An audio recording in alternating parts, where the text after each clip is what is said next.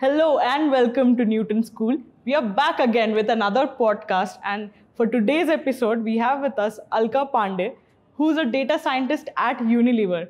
So I'll leave it to you, Alka. Please go ahead and introduce yourself.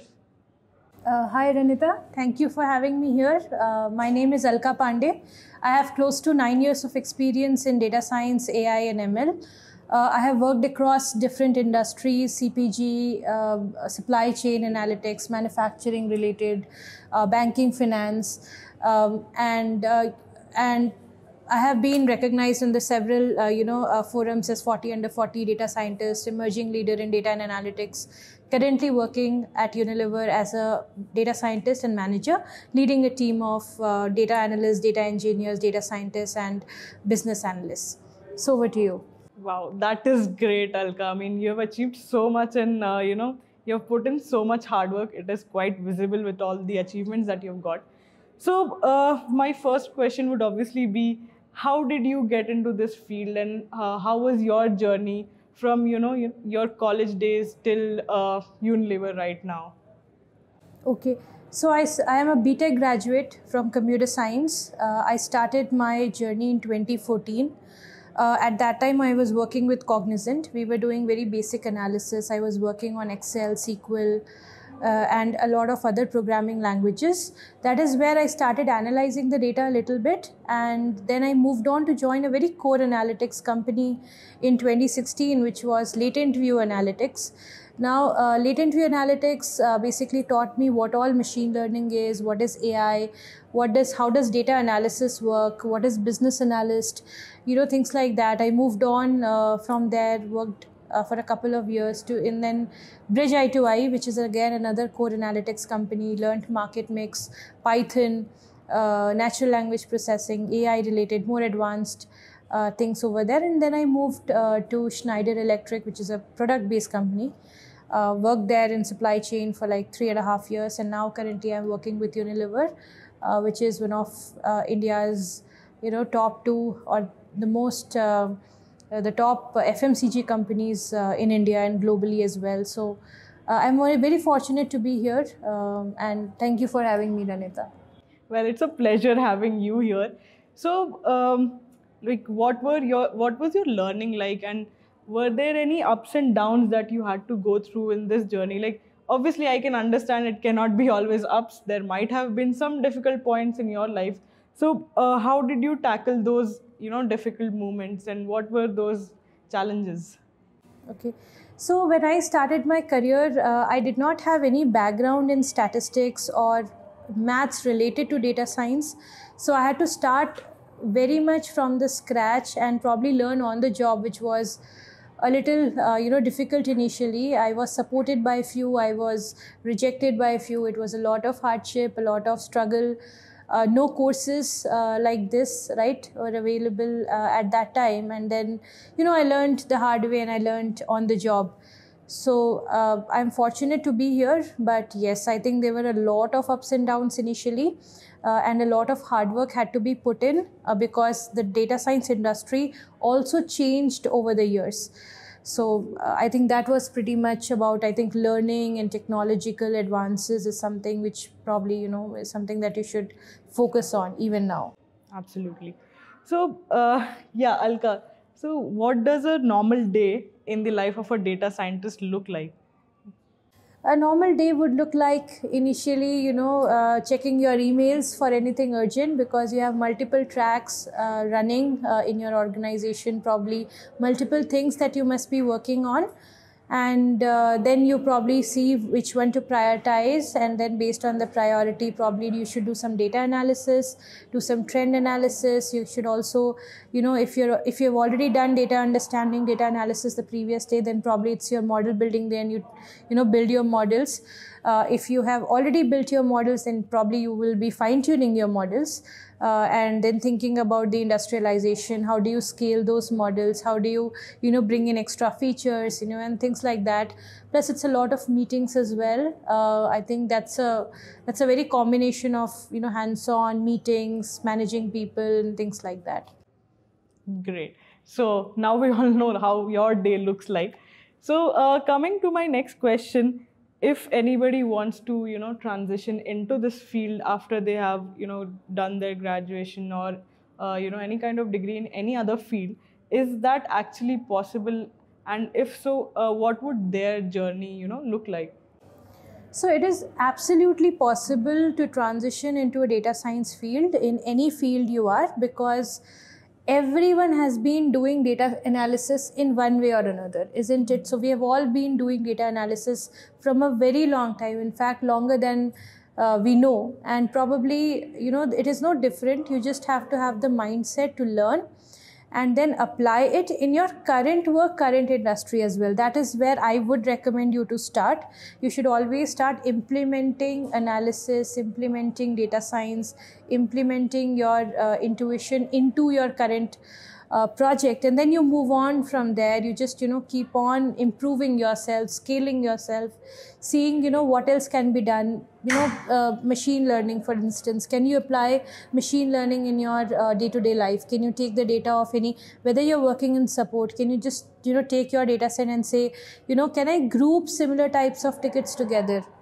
Right? If you're working in product side of things, look at your product analytics, how many viewers, how many people are, what type of features are required and what type of audience do you have, and things like that. I think probably you should start with applying this data science wherever you are.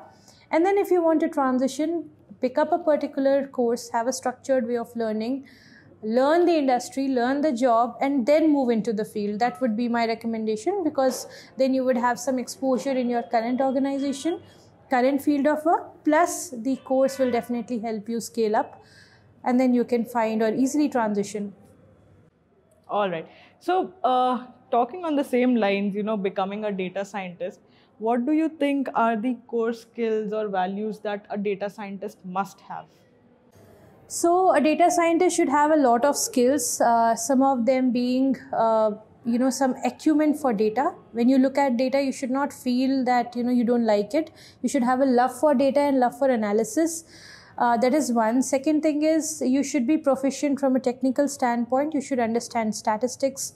You should understand mathematics, for example, linear algebra, differentiation, integration, what is slope, and things like that. Plus, I think statistics helps. Then I think you get started with statistics and math, and then build up to machine learning, and then you build up to AI side of things. Then you build up to MLOps, CI/CD deployment, cloud. So there are a lot of tools and technologies actually required for a data science role. So Python being one of them, it's a very popular choice right now because Python is very robust. It can help you with testing, it can help you with web deployment, web development. It can also help you with scaling your solutions, very compatible, very much integratable with every other upstream, downstream application. So I think Python is the right tool of choice.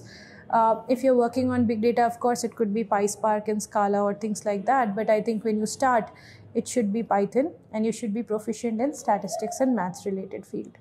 All right. So since you've spoken about math, statistics, and also Python, which is also a coding language, so does one require to have an in-depth knowledge of these fields, or the basics are enough, or how does one start with these, especially let's say Python? Okay, so that's a good question, because different profiles in data science require different level of expertise in Python. For example, business analyst would require a little bit less experience. Data analyst would require intermediate level of Python. Data scientist would require more, intensive use of Python, because they are the ones who will be creating solutions by reading research papers and coding something from the scratch. A lot of the times pre-built libraries are available to us, but it might not suit your business, or it might not suit your business needs. So in that case, you will have to probably work with Python a lot more than you would for other data science fields like business analyst or data analyst. I think machine learning engineer and data scientist definitely required. Python is required. So adding to one more point, Python is very robust. Python can be learned for web development. Python can be learned for testing, Python can be learned for data science. So you have to be sure that, I want to learn Python for data science. It would make your job much easier. It would make your learning very much simpler, because that way you will be able to, understand the basics. You don't need to go into object-oriented programming in detail. You can just start with the basics, and then you can move on to pandas, numpy, sklearn, scikit-learn, those kind of things. So it will be easier that way. All right. So I've also heard, like I've got a few queries as well.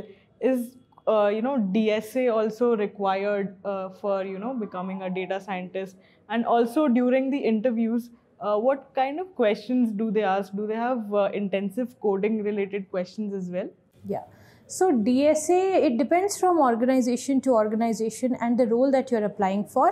So it might be that some organizations are not looking for DSA, roles, especially for a data scientist, because, probably they don't, they are in the very nascent or initial stages of their data science journey, and that time probably not required. But if you're an experienced data scientist, any company who is hiring for an experienced role, probably they will be expecting you to know a little bit of data science and algorithms as well. Okay, so that goes without saying. Any language, how DSA is important. But as a beginner, keep it on a second priority. Don't give it too much priority, because as a beginner you should understand what is pandas, what is numpy, and then you need to build your basics. You can't do everything together. So prioritize your learnings, prioritize your skills.